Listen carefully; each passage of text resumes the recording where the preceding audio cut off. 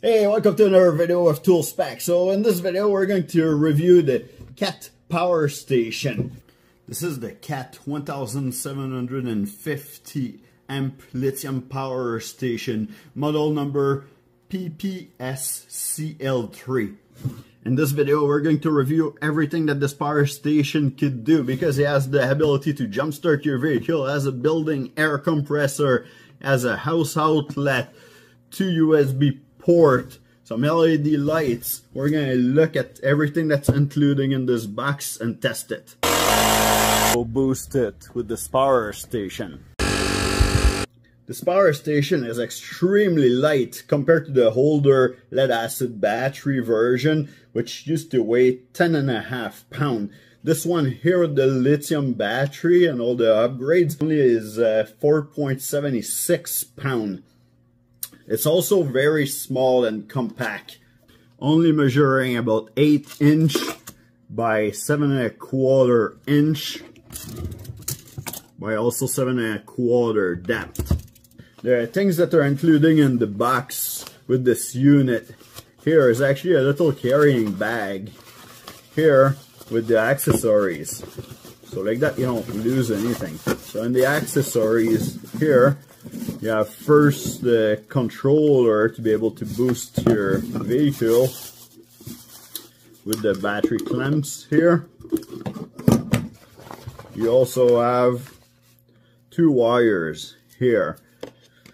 One of the wire have a USB-A port and a USB-C port at the other end. You can use that to charge the unit. And the other cable have USB-C at both ends. You can also use that to charge the unit. So the first thing you're going to do after you take it out of the box is actually plug it in to charge the unit. The USB-C port is the port to use to charge it. And as soon as you plug it in, the screen turns on.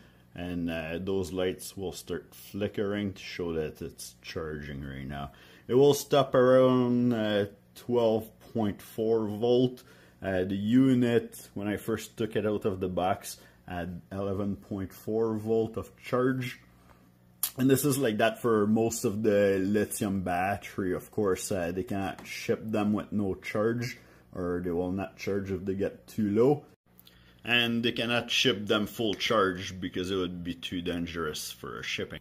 You're gonna find 6 buttons on this unit. So above the logo at the top here, there is your power button to turn on the screen and see the charge of your battery here. And it also tell you the charge and voltage. There's also the button here to turn on your wall plug. You have to activate that and it will show AC. Now your plug is activated. There's also the 3 button at the top here. This is to control your air compressor because it has a built-in air compressor on the side. So you'll power this up at the beginning. Now it's telling us that we're on air compressor. You can adjust your pressure up or down. And then when you're ready, you press the button again, and now it starts, and you press it again to stop it. And now our 6th button is at the back, and this is for the LED light, which is pretty bright. Pretty handy for during a power outage or something like this. Now let's talk about plugs. So there's the plug at the back, which is actually for your booster cable, or to jumpstart your vehicle. This is a EC5, I believe. They use that for solar panel as well. This is a high resistance, high conductive plug, low resistance. It does a good job. It can handle lots of power, especially because this unit will pump 1750 amps. So you need to have really nice size wire and connection for it. So the other port that you'll have, we already saw the wall plug here. On the side at the bottom here, you have your two USB plug. So you have a USB-A plug, which is a 15 watt, and just above it you have the 30 watt plug, which is a USB-C. The USB-C plug is the only plug that can charge the battery inside this unit here. So this is what you have to connect to charge it. Now if you use both plugs together at the same time, this top plug here becomes only 15 watt because it will spread the power into both plug instead of just the one.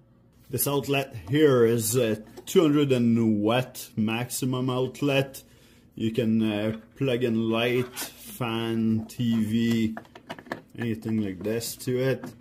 Now when you first plug it in, nothing is activated right now. You'll have to press this button here. As soon as you press this button, the LED screen opens, and now this sends the power to this. You cannot use any of the other function other than the LED light on it at the same time that you're using this AC outlet.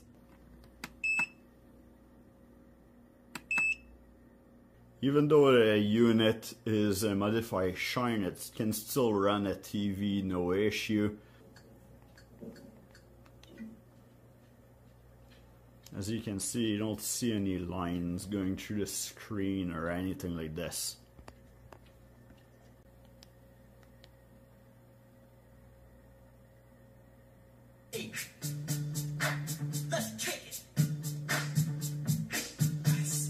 Perfect pictures. Now if you want to use the USB-C to charge your cell phone, you don't even have to turn on the unit. As soon as you plug in one of the USB port, the screen will turn on automatically without you even having to press the button, and your phone is going to start charging. If nothing is happening because you don't have anything plugged right now and the unit is on, after a few seconds, I think about 10 seconds, the unit will turn off by itself to conserve the power.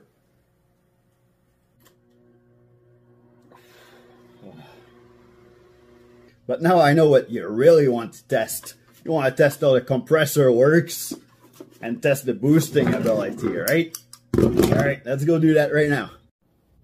The compressor here comes with a little valve stem here so that you can actually put some hair into a basketball or football or something like this. So this will just screw in into the end of the hose here. There's some threads in here, and this is also it's going to screw in into your valve stem too for your truck or your car. So we just have to push it in, and then we'll start the air. Press 2 times to start it.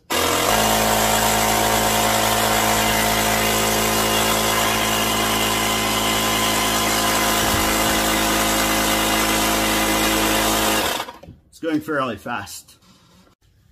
Now if your vehicle is dead and it won't start, then you can also boost it with this power station. The first thing that we're going to do is to make sure that the unit is turned off, and it should be turned off because it turns off automatic if you don't use anything on it. Second thing, we're going to plug ourselves into this plug back here. Now you have to push to make sure that this goes all the way in or it won't work. Now that we're connected all the way in, there is a little LED light on the controller here. If it's green, it means that everything is connected and it's ready to boost or ready to start your vehicle. If it's blinking red, it's under a protection mode or overcharging.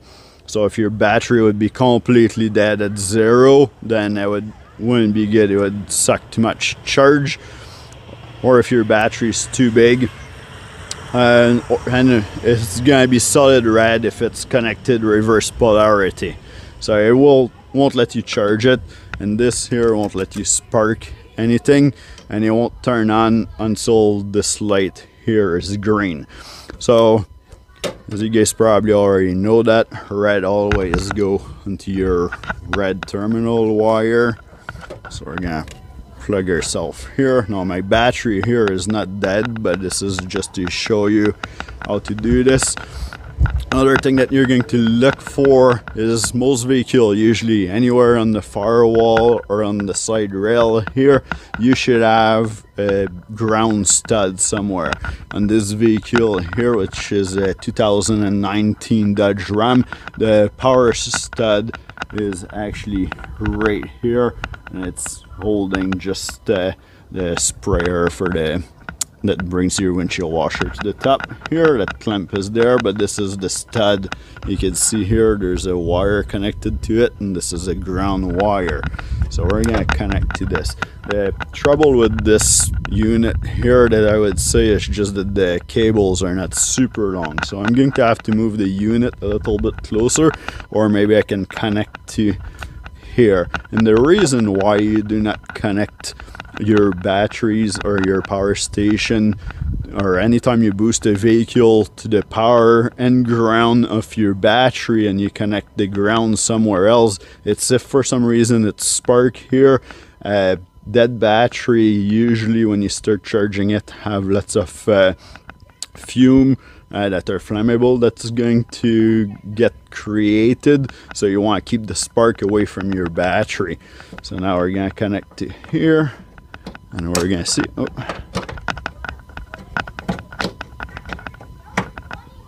okay, so now we're going to connect in here, and our light is green. Now it just popped out, so this is where the light is out. But yeah, so let's see if the reverse polarity would work, because the charger, when we connect it like this here, and we have our green light here, yeah, okay, if it can stay green. There's a bit of paint and dirt on it. Okay, now it's green. As you can see, the unit is not turning on right now because I have to activate it. So we're just gonna do the test of the reverse polarity right now. So I might have to bring the unit a little bit closer here. Okay, so I'm gonna connect my ground to the power, and then we're going to connect this right here. And as you can see, the light is turning red. Now I'm safe because even though the light is red and it's not letting any power, because this is a controller here, it won't let any power go to those cable here. And then as soon as it's green, if I wanted to activate it, then I activate it, and then I can jump into my truck and then turn the key to jump start it. Okay, so my tire here is at 35 psi. 34 psi. So we're gonna bring this to 40, so you can adjust up or down here. You can go all the way to 120 with this thing, and then you press again air, and then we'll see how long it takes to boost it up to 40, so 6 psi higher. Okay, so now it's 554. We're gonna start this compressor and see how long it takes.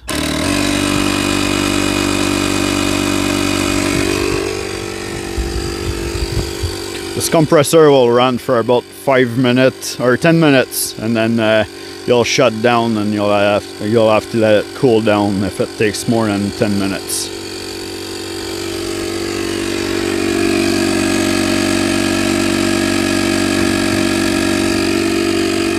Seems to be going pretty fast, so we're almost up 2 psi right now. Well, 3 psi, sorry. Yeah, we're up 3 psi. And it's been almost a minute. Almost at 40 psi now. I skipped part of the video just so it'd go faster.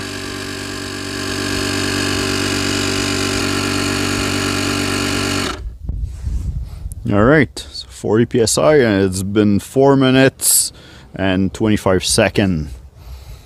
So it's not too bad. So Costco carries this unit in Canada right now for about $149 Canadian. And I think this is a great buy, especially because, you know, how versatile it is, from lights to, you know, filling up your tires, to be able to power up device around your house, charging your cell phone. Like, this is like a really good emergency kit unit. Now it says in the instruction, if you're going to leave this unit and not use it for a while, make sure that you put it on charge every 3 to 6 months to make sure that the battery stays fully charged. Lithium battery that goes too low won't be able to take a charge, even if you're charging it really lightly. So make sure that this stays fully charged, ready to go. If you drain it, don't worry about it, because, you know, as you're using it, because there's cutoffs, so it doesn't drain too much. I'll still leave enough voltage in there so you can recharge the unit, but this is for a unit that will be left alone, that you have to be careful with lithium battery. And it goes for any lithium power tool. All of the battery that are lithium out there do the same thing. So anyway, let me know what's your thought about this unit. You think you're gonna get one, or do you have any other brand of power station that you're using out there? This would be awesome for camping too, or just to keep as your car as an emergency, right? So anyway, we'll see you in the next video. I hope you like this one. Please subscribe, give me a thumbs up, and we'll continue to do some reviews.